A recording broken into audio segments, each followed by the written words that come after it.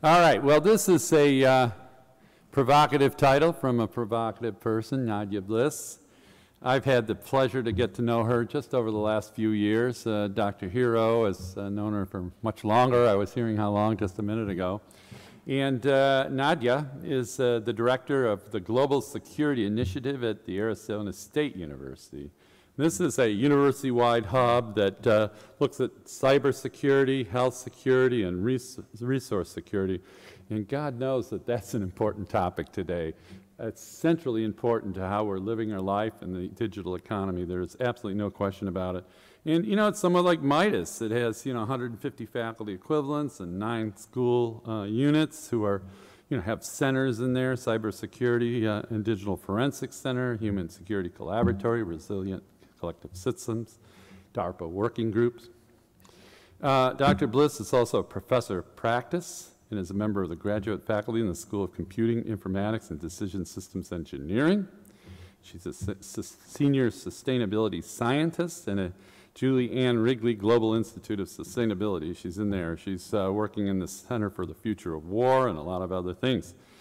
Before she came to ASU in 2012, she worked at the Lincoln Labs and worked as a founding group leader of the Computing and Analytics Group. And they had a wide range of sponsors and programs, which included those funded by DARPA, IARPA, ONR, NGA, U.S. Air Force, ASD R&D, and many other government sponsors. So I think with that list alone, your credibility is high to come and give the talk, which computer science and fill in the blank, we were trying to figure out how to actually write that down in the program. Better together, the value of an interdisciplinary approach. Nadya, welcome back. Thank you very much. Thank you. Can everybody hear me okay? So I have a mic. People hear me okay? Yes, great. Well, I really want to thank Al and Brian for inviting me to be here. I'm really thrilled to be here today. And thank you for those that are in the audience for sticking around. So when the invitation came, I looked at my calendar and it looked like it was my daughter's fall break. And we were thinking of going to Disney World, but I figured, what the heck, this is kind of like Disney World. So my daughter's right there. She's going to be here for the talk. Oh. My mom is there as well. So I'm very excited to be here. I'll talk a lot more about the Global Security Initiative and kind of what we're doing at ASU, and that's actually what I'd like to really focus on, and sort of an institutional organizational experiment. But I really liked how Daniela this morning started with statisticians are the original data scientists. So if that's the case, I would say computer scientists kind of set the data science field on fire. And you can take it either way, either bad or good. I'm getting a sense that this is sort of the depressing portion of the symposium. So we're going to get a little bit depressing in the beginning, and then hopefully we'll get a little bit more positive towards the end. So as Brian mentioned, I've worked a ton with the Department of Defense and Intelligence community sponsors. So I'd like to kind of put my bottom line up front. Basically, the point that I'd like to make is really we need strong collaborations. And it's not just to make things better, but really it's necessary to prevent a lot of the pitfalls that we've now been encountering in this Internet of Things, data science-rich world. And I really do think, again, please bear with me, I am a computer scientist, so of course I would think computer scientists are at the center of it all. But I kind of see the world as it is today as computer scientists will either save the world or destroy it. So I'd like to, especially, I don't know if those of you have seen the new Blade Runner movie. It's pretty awful. I'd like us not to get there. So let's focus on saving the world. So this is the outline. I'd like to contextualize this a bit. As I said, I'm a computer scientist. I'm not a historian or a humanist, but I'd like to kind of say why I'd like to talk about this particular topic. I also would like to make a claim that now is kind of an important time. And there was another important time in the 1960s, which quite frankly, I think we screwed up as computer scientists. I wasn't around in 1960s, so don't blame me, but I think some of us have screwed it up. I'd like to say what I think really the challenges that we're facing today. So why do we actually need to save the world and what's going on? And I certainly will not be able to do it as much justice as Dr. O'Neill. That was a phenomenal, phenomenal talk. If you missed it, you should definitely go watch it. But I'll talk a little bit about issues like algorithmic bias and just general set of kind of threats and vulnerabilities that we've exposed ourselves to. And then, so this is kind of towards the second half of the talk, I'd like to talk about some of the ways at least I think we can move forward, and some of the things we're doing at Arizona State University, within my organization, ASU as a whole, and also kind of nationally as a computer science community. So with that, let me start a little bit with my background. And as Brian mentioned, so this is, the dichotomy here is on purpose. So you have MIT Lincoln Laboratory, which is blue skies and wonderful, and then you have Arizona State University, which has like the devil jumping into the fire. My original transition to ASU was not particularly a happy one. So it was my husband, who Professor Hiro Al has worked with for a very long time, was also at Lincoln Laboratory with me. Actually, how many people know about Lincoln Laboratory? Awesome. If you don't know about Lincoln Laboratory, particularly if you're a graduate student, in signal processing or computer science, you should definitely go and work there, for sure. It's an awesome, awesome, amazing place. So it's a federally funded research and development center of the Department of Defense. It does technology in support of national security. So it's a cleared facility that does signal processing, computer science, math, and physics for the Department of Defense. So I spent the first decade of my career there, and I absolutely loved it. It was this beautiful world where you got a complex problem, or maybe a complicated problem is a more accurate definition, and you could work on it, and you could almost immediately see mission impact, which is a very rare type of thing to do. So you were both able to do research and able to transition it to a mission partner. And then my husband, so for those of you who are in two-career households, probably aware of these kind of challenges, decided that he wanted to be a tenured professor and dragged me kicking and screaming across the country to the desert. And quite frankly, I felt like Sparky the Sun Devil at the time, like literally jumping into the fire, because I was coming from this clear place of technology, national security, to this place that I knew almost nothing about. So I'm curious, how many people are familiar with what's going on at ASU, kind of broadly, organizationally? Cool. I'll say a lot more about that. I think it's pretty awesome. So to make the long story short, I'm pretty happy at ASU, and I'll tell you more about that as well. So I put this picture here, partially for my daughter. So in this picture where I won an early career technical achievement award, she was in my belly, and she was born literally 3 days after that picture was taken. So you're actually in that picture.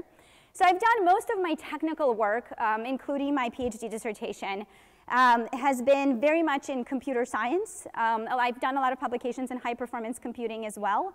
The group that I led at MIT Lincoln Laboratory did oversaw all of the HPC for Lincoln Laboratory, high performance computing. My personal research is analysis of very, very large graphs. I've taken part in a number of discussions as to what's missing in the theory of big data. That picture is from the Santa Fe Institute Science Board meeting. And then when I moved to ASU, I really jumped into interdisciplinary research. And when I first jumped into interdisciplinary research, it wasn't quite obvious to me what was going on or why it was important. And I actually found that I was incredibly closed-minded coming into it. As a computer scientist, I really didn't appreciate the value of other disciplines when I got to ASU. I know some of you are laughing. You're probably social scientists and are going, duh, of course. But it's actually very interesting, because this is something Kathy O'Neill talked about. You're not trained to think about ethics. You're also not trained to think about opinions. As a matter of fact, you're not supposed to talk about your opinions. You just talk about your algorithms, your systems, the performance bounds of those algorithms and systems. And I really only had a chance to be exposed to it when I moved over to Arizona State University. So I currently run this interdisciplinary initiative, which spans the entire university. We actually have some very interesting organizational structures, which I'll talk about towards the second half of the talk. I spent some time as an assistant vice president in our Office of Knowledge Enterprise Development. That is essentially what I call our research office on crack. So it oversees all of research, like a traditional VPR's office, but also all of economic development, all of entrepreneurship and innovation, and many, many other activities. Again, part of ASU's organizational innovation. I talked a little bit about my Lincoln Laboratory days, and one of the things that I'd like to point out is a lot of these things are kind of newer. What I've really grown an appreciation for is getting involved in things that are pretty much outside of my core discipline. So this appointment as a sustainability scientist is an important one to me. We've heard a talk right before me about the importance of understanding the data and the trends in context of changing climate.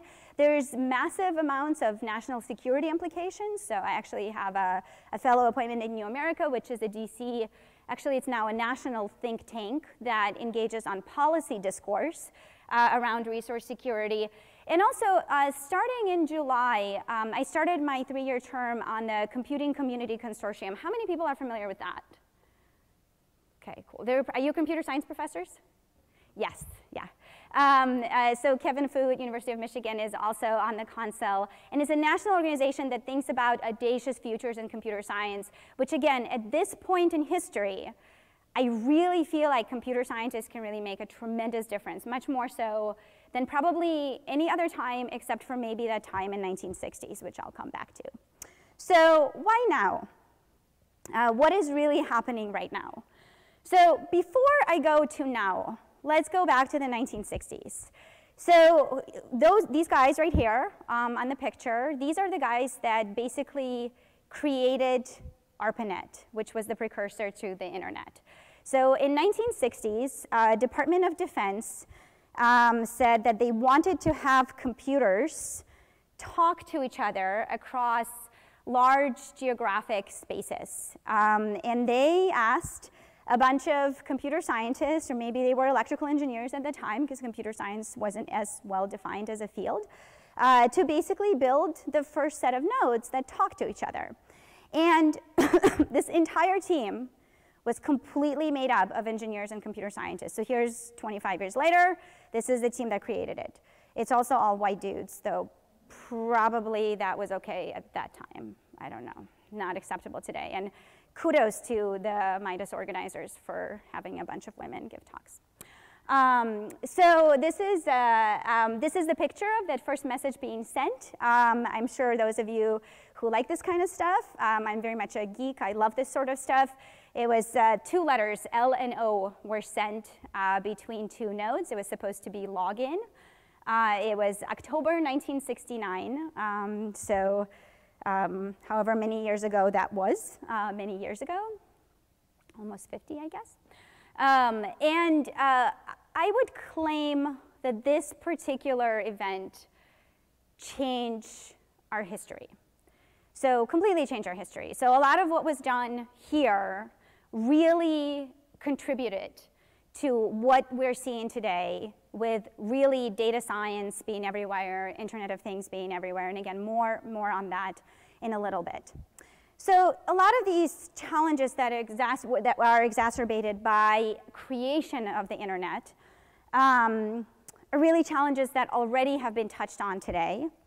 And the thing that I've been wondering lately, and my guess is many of you have as well, maybe not, is what would have happened if that original team of these dudes included some humanists, included some ethicists, and really at that very, very beginning stage. I mean, they could have added those people later on, but it really would have been nice if that happened in the very, very beginning stage. And I wonder if that team would have been able to anticipate what was going on. I also wonder if that team had kind of the training and the background that comes with being a social scientist or a humanist or a science and technology policy person to really engage more vocally in a national discourse on topics of what could internet potentially do. If we would have been able to design, for example, more secure systems. So I've actually written an article on this topic where I said that everything I needed to know about cybersecurity I learned in my master's class at Cornell University almost 20 years ago. So it's not, a lot of the things that we're seeing today are often due to the lack of accountability and lack of engagement between the computer science community and many other communities. So the internet, 1969, it was just a couple nodes communicating together. Now it's everywhere. This is just a collection of a bunch of different items. We all have a smartphone, I imagine, in this room. But it's not just our phones. It's our thermostats, it's our refrigerators. Everything is collecting data, our Fitbits. And while all of this is presenting tremendous opportunity, it also creates massive amount of vulnerability, and potentially also we're innovating at a very fast rate without necessarily pausing and thinking, what should we really be doing? And I'm sure all of you have seen these exponential type of charts where the number of internet-connected devices is growing and the number of data is growing exponentially as well. So why is this challenging? Why, and we've touched a little bit on this today, and certainly Kathy's keynote touched on this quite a bit. But I would, again, like to make these 2 points. And they're pretty reductionist, and they're pretty simple. But I see them as really the cause of the big challenges that we see. So one is ignoring the human user, and the other is ignoring the human creator. And I won't talk too much about ignoring the human creator. I think that's actually a lot of where the algorithm bias comes from. One thing I will say is that I would claim that the algorithms are not biased. It's the data and the parameters and the heuristics that create them that are. Computers do basically exactly what you tell them, and if you tell them the wrong thing, they're going to do the wrong thing.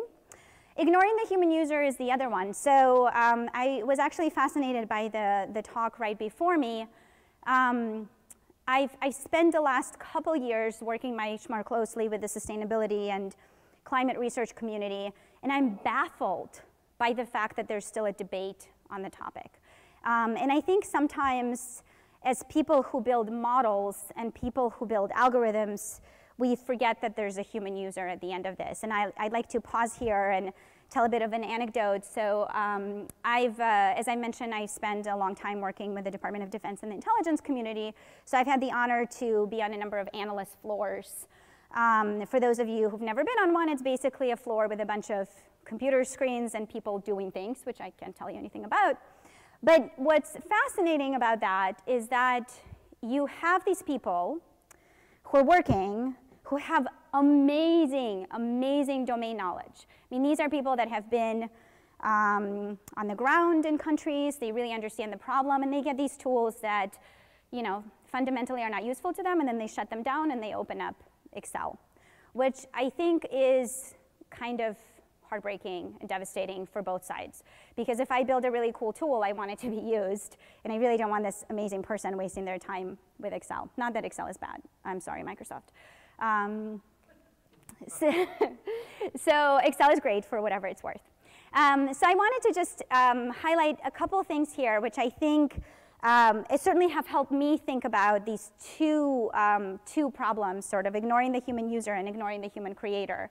So I'll start with the ignoring the human user. So this is a result that I've learned from the social science literature. There's a number of different frameworks for how to make effective computational and decision tools. But this is one that a lot of the folks that I work with directly use. Professor White is one of the global security fellows in my institute. And then I believe the original paper on the topic actually came out of Harvard. It's Proceedings of the National Academy of Sciences. So basically says that for decisional and computational tools to be effective by linking scientific knowledge to decision making, you need these three things: saliency, credibility, and legitimacy. So what are these three things? So credibility are all the things that computer scientists, mathematicians, statisticians, physicists think about. Is our data correct? Are equations correct? Have we used the right models? So we tend to be pretty good with that kind of stuff. As a matter of fact, that's what I've spent the first 10 years of my career working on, in the space of credibility. Saliency gets a little bit fuzzier. So saliency really talks to, are you presenting to the user what the user needs to see? So, you know, if you're a farmer in Iowa and I'm showing you Levels of water rise in Florida, probably not very salient, even though highly credible information. Legitimacy, on the other hand, is basically, have you taken into account the diversity of beliefs and perceptions in the room? So this thing is, I personally have a very hard time with. As I said, I'm a computer scientist, I'm sort of an engineer, kind of classically trained engineer, and it's hard to think about opinions because we like to think, well, decisions are just based on data and fact, but they're actually very much influenced by belief systems. So Al would probably recognize this. In MIT Lincoln Laboratory fashion, I have a stoplight chart on top of that. So I would claim we do reasonably okay with credibility. It's not green, and it's not green basically because we still build in biases into our systems. We're kind of yellow on saliency, and then we really, most of the time, completely ignore legitimacy. So if we go to that second point of ignoring the human creator, there are no equations here, and probably the computer scientists in the room are going to be screaming because this is really reductionist perspective. But I've thought a lot about this. So why are we building in this inherent algorithmic bias? So I would claim that a lot of the tools, a lot of the data science tools that are built into these systems, such as recommender systems, assessment systems, optimization systems, in Daniela's talk, Professor Witten, she talked a lot about kind of non-tractable problems. So a lot of the times these problems fall into the class of non-tractable or NP-complete. So essentially problems that do not have solutions that can be exact solutions that can be found within a polynomial time, basically reasonable running time. So if you don't want to sit in front of your computer for weeks or days or years, you're going to build an approximation. You're going to build an approximation algorithm. If you're building an approximation algorithm, that requires some sort of heuristic. And if you're building in a heuristic, you're almost guaranteed to build in some sort of bias system. So moving kind of forward on this, these are, again, each one of these could be topics of separate talks, but they're essentially these two big issues that we as computer scientists tend for the most part to ignore and continue to innovate and build these continuously innovative systems that collect the data and that connect to each other and build networks, et cetera. So basically what I'm saying is computer science and technology is not enough. We have built in these disciplinary silos which exacerbate the problem. And at this point, I'd like to actually kind of credit MIDAS quite a bit because what I've seen here today all day is there's this huge commitment to interdisciplinarity here. And what I can say from my personal experience from doing exactly this kind of thing is interdisciplinary is incredibly easy to say. Everybody is saying they're doing interdisciplinary, but it is incredibly difficult to do. It is very difficult to do true interdisciplinary research where you don't just have a token computational scientist on a social science project or a token ethicist on an algorithm project. So it's a very challenging problem. So what are we doing? So here, if you allow me to kind of step back and brag a bit about ASU, I feel like I very much should do that, especially since I talked about like it was jumping into hell with Sparky. I'd like to take a little bit of time to kind of walk you as to what we're doing in our institute and why I think what we're doing is working. Maybe it's working, maybe not. So ASU has gone, so I saw a couple of hands go up. ASU has gone through this massive transformation in the last 15 years or so. So in 2002, President Michael Crow left Columbia University as an executive vice provost and basically came to a sleepy party school in the desert. I will say we haven't been on that party school list for probably at least a few years, which we internally celebrate all the time. The students may not, but we do. And he came to ASU with this idea of fundamentally transforming higher education. And again, I'll be a little bit reductionist here, but the way that I sort of think about it is there are two tenets to transforming education as President Crow has defined. So one is accessible, high-quality education. So basically saying if you're qualified to get a college degree, you should get one. We will accept you. That doesn't mean we accept anybody, but if someone is qualified to get a college degree, we accept them. The second one is advancing research and discovery of public value. So there's a huge emphasis on kind of solution-focused research initiatives at Arizona State University. We do a ton of basic research that's curiosity-driven, but there is sort of no shame in doing things that have a direct application. So to support this mission and this charter, and the other thing that's kind of interesting, so for those of you that are familiar with Arizona, when you think Arizona universities, you probably think U of A. This is actually, so the charter has been around so I've been at ASU for 5 years, and it's been around for less than 5 years. I think it's only been around for about 2 years because ASU formally didn't have the charter. So this is our pretty new charter. So the way that we're structured is slightly different than a lot of other universities. So we have this notion of knowledge enterprise, and then there's the Office of the President, and then this is where it gets a little bit different. So we have an executive vice president, that's the provost, pretty traditional, oversees the academic sides, or oversees the educational access mission. And then we have this other executive vice president of knowledge enterprise development. So in a lot of universities, for those of you who kind of understand the university structure and are interested, are organizational nerds like me, the knowledge enterprise development person actually reports up to the president through the provost. Here, we've actually explicitly broken it up. So we're basically given these major challenges their own line directly to the president. And then under that, you kind of see, there's colleges and deans reporting to the provost, pretty traditional, how it is in other universities. And then there are these major institute initiatives that report through this other executive vice president. So what it does, I often get a question of, where does my institute live? Does it live in engineering? Does it live in College of Liberal Arts and Sciences? And the answer to that is no. It's a pan-university initiative, and it's truly pan-university, with the reporting line directly to an executive vice president that is an equal to the provost and also reports to the president. And that actually, while it seems like kind of weird org charting thing, actually makes a huge difference. So we are a university-wide interdisciplinary hub for global security research. There are 3 institutes that are at this president's office level. There's the Biodesign Institute, there's the Global Institute of Sustainability, and then the security one. So just, I guess I would point out that we do not have a building. If somebody would like to give me a building, I would totally take a building. We have a floor of a building in this actually very nice one that was built in 2012. So we have about, actually it's 170 affiliate faculty at this point. I track very closely what is the percentage and breakdown of that faculty. So I actually, one of my internal performance measures, so coming back interdisciplinary is hard, especially when I myself am an engineer, and it's very easy for me to default to engineering, is we actually track what percentage of our faculty and faculty engagement comes from various college level units. And you can see engineering certainly has a big component, but it's not actually the majority of our faculty. And we have faculty in dance that work with us. I'll actually say a bit more about them later.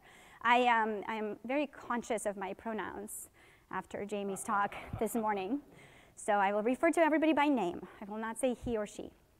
So this is another thing that kind of ties back to my initial premise. Almost everything we do has a significant computer science component. Why? Because computer science at the moment permeates absolutely everything. But nothing we do is computer science alone. And that's incredibly important. So that's something that, again, we watch and we work very, very hard at. And I'll kind of come back to, again, you'll probably think they're reductionist, but I'll come back to my sets of principles as to how we do this towards the very end. So these are the areas that we work in. As Brian mentioned, we work in these borderless domains. So my institute focuses on things that basically do not respect geographic boundaries. Things like cybersecurity, health security, economic security has become increasingly more and more important. Essentially what happens as a lot of the workforce gets automated. Resource security is another important area. And then we have these capability areas that we focus on. So robotics and autonomy and teaming, human and social conditions, decision making, and analytics. So I talk a little bit about these challenges. So I'd like to just kind of highlight which ones address which. So we have a human security collaboratory, and I have a slide on each of these coming up. I know everybody's waiting for Kathy or Neil to come back for questions, so I'll kind of go through it fast. But we basically have an effort kind of focusing on all of these challenge areas that I've mentioned in the very beginning. So we have a human security collaboratory that is co-led by Professor Jackie Warnament and Professor Jessica Rashko, that's focused on essentially how do we manage our existence and ethics and civil rights and democracy within this digital world. That's very much a human security issue. You may not think of it as a traditional sort of Pentagon-like security issue, but it is very much a security issue. We have a Center for Cybersecurity and Digital Forensics, where we think about data vulnerabilities and ransomware. We have initiatives looking at narrative structure and how information spreads. So a little bit about each of our centers. And again, the way that we think about centers is actually also a bit different. So I mentioned in my abstract that I will talk a little bit about organizational design. So none of our centers are a single faculty and his or her students. All of our centers have a requirement to have multiple faculty, and when I say multiple, it's on the order of 40 or 60, and they have to have a significant mission focus. So for us, that mission, of course, is security. So the way the center is structured, we work in the areas of education, research, and entrepreneurship, all three of those areas. So we engage on the academic side. There's actually a very exciting thing that happened recently is one of our educational committees approved an inclusion of a computer security course as a requirement for all computer science majors. I actually think that it's kind of amazing that until now, a lot of computer science degrees actually did not require a security course. And again, so if you look at how the center is structured, it's 40 affiliates from 10 academic units. We work very closely with our industry partners, and we also work on spinning out companies, a number of which have actually recently won a bunch of awards. So I always like to put up people on the slide. I guess that's because I'm a woman, according to Jamie. I think lots of people do the work. So these are the 40 faculty members or so. I can't count. It's probably more than that. That are in our center. And there's a whole bunch of them that are computer scientists, but there's some that are psychologists, there are some that come from the business school, some that come from the law school, and they all work very closely together. Oops. And these are just some of our partners. So we just recently stood up a center for human AI, artificial intelligence, and robotic teaming. So there's a lot of people that study robots. There's a lot of people that study swarms of robots. There's a lot of people that study teaming. We decided to bring it all together because ultimately I think what's going to happen is, so I think it's unrealistic to say that automated systems are not going to be part of teams. They already are consistently all the time. So understanding how team dynamics, team efficiency, team tasking actually changes with composition of the teams is incredibly important. So this center is actually being led by an applied psychologist with, again, strong participation from computer science, mechanical engineering, and many other disciplines. So you can see some of the examples. I feel like you have to put swarms of robots on a slide if you're talking about robots, and that's actually Professor Nancy Cook, who is the lead. And she recently just won a Muri Award looking at how attackers, cyber attackers, think. I mentioned this to Al yesterday, so we just recently have been notified that we are now the newest Department of Homeland Security Center of Excellence. So our Center of Excellence is Center for Accelerating Operational Efficiency. Department of Homeland Security has about 10 or so of these centers active at a given time. These are incredibly tight and strong partnerships with the Homeland Security enterprise focused on a sustained relationship. So the way the centers are structured, they're a 5-year cooperative agreement with a potential for another 5 years, with a potential of up to $40 million in funding over those 10 years. So we're very excited about that, particularly because we get to work very closely with our mission partners. So I talked a lot about that engagement. engagement across disciplines and engagement with mission partners. This is really, the goal of this center is to work really closely with the Homeland Security enterprise and bring all the data science, analytics, and optimization, it's predominantly analytics and optimization center, to kind of identify how to make the operation of the Department of Homeland Security enterprise better and more efficient. For example, one of the components we're likely to work with is TSA, Transportation Security Administration, and to see what we can do about things like, for example, officer fatigue. And then I mentioned this, I think this is probably one of the most surprising successes, in my opinion, to me, and again, this is my closed-mindedness as a computer scientist coming through. So we have this really awesome effort called the Human Security Collaboratory, and what you see here, so Professor Jessica Rashko, she's actually a dance professor. What they do is they build these installations, so Professor Jessica Rashko with Professor Jackie Warnemund co-lead this effort. They build these installations where they create these essentially works of art, and then they put haptic devices in these works of art. So when you go visit them, what happens is that, in this case, the net actually vibrates as you're shedding data, which is an incredibly different experience than just knowing how much data you're communicating from various devices. So you actually get to feel and experience what it really means to live in this type of environment. And they also did an installation with sculptures where you could climb on top of the sculptures. So, and again, I'm really apologizing to my daughter. This is a bad word. Don't read it. She's ignoring me. She's watching her iPad, so it's all good. So some of the things that I've learned about interdisciplinary research. I was actually at a AAAS meeting, and the discussion was specifically about interdisciplinary research, and somebody said what you need is space and funding.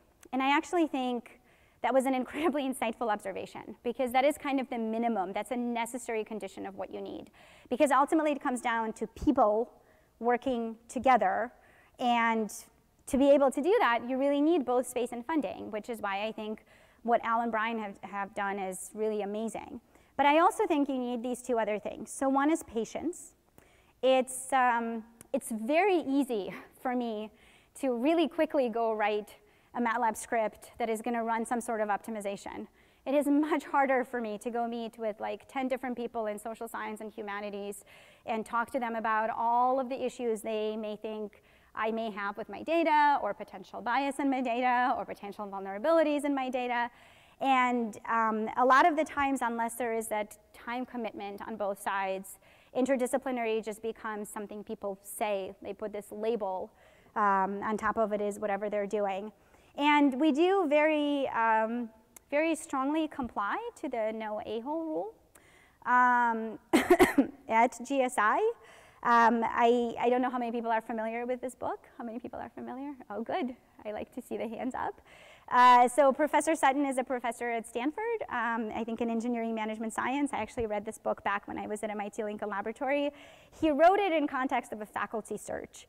So he actually wrote it in context of academia, that they were interviewing someone for a position, and this person looked amazing on paper, but the negative cost to the team dynamics was going to be too high, and they decided not to hire him. And there's many studies that basically say that, you know, for one negative interaction, you need 5 positive interactions to balance it out, which kind of explains why I vent so much to my husband when I come home. And we work very hard on putting these teams together. So often, you know, somebody will come back to me and say, why didn't you include so-and-so person? And I'm like, well, because everybody hates so-and-so person. So so-and-so person is not going to be on our team. And I think as an interdisciplinary institute, we actually get an opportunity to pick and choose who we work with, which I think is a tremendous luxury. One of the things that I was just going to wrap up with is I mentioned the Computing Community Consortium. It's an awesome organization, so I've been aware of it probably as long since its inception, which is more than 10 years ago. But it's basically a national organization of computer scientists, pretty senior computer scientists. A number of them are deans. There's a dean of Cornell Computing, the dean of University of Maryland, and then some weirdos like myself. to basically think about and catalyze and bring really, really smart people together to discuss the future of computer science. And I think that what this organization does is more important now than ever. There's a lot of engagement with congressional representatives, a lot of policy dialogue. There's going to be a symposium on the 24th that essentially brings together agency representatives. It's funded by NSF. It's part of the Computing Research Association. I think I will wrap up with this, except actually, you know, one of the things that I'll mention. So from a goals perspective of the CCC, so I've talked about a lot of this in context of this entire talk. But one of the things that I'll say I think is actually really important is this notion of focusing on leadership. I think one of the things that's been missing in the computer science community is kind of a loud voice. So I think that if we've been a little bit more vocal, I mean, as I mentioned, cybersecurity is a prime example. And I think there's a lot of very concrete things we can do. I mean, I think an approximation algorithm focus area that minimizes bias is a really great government investment. So there's a lot of very technical things that we can do, but that require engagement with the broader community. So I'm very proud to be part of them. So with that, I think I'm going to wrap up. I think I'm pretty much out of time. I guess what I would say is, for those of you in the audience who are computer scientists, where there weren't that many, just go out and talk to some people that are not computer scientists. And if that person happens to be a policymaker, that's even better. But you can talk to anybody, just talk to anybody that's not a computer scientist. And if you are not a computer scientist, go find a computer scientist and become friends with them, and make sure that you identify some ways to collaborate. And again, I just want to thank everybody for their time, and I appreciate the invitation.